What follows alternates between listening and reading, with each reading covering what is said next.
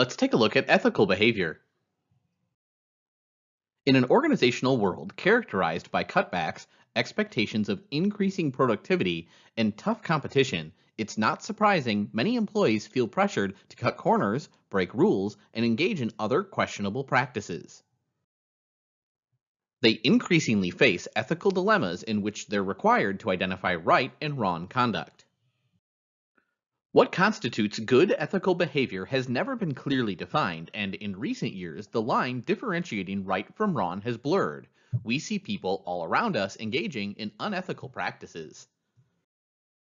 Determining the ethically correct way to behave is especially difficult for both managers and employees in a global economy because different cultures have different perspectives on certain ethical issues.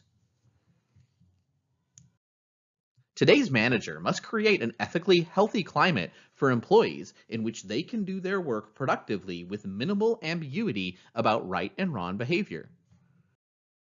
Companies that promote a strong ethical mission, encourage employees to behave with integrity, and provide strong leadership can influence employees to behave ethically. Classroom training sessions in ethics has also proven helpful in increasing awareness.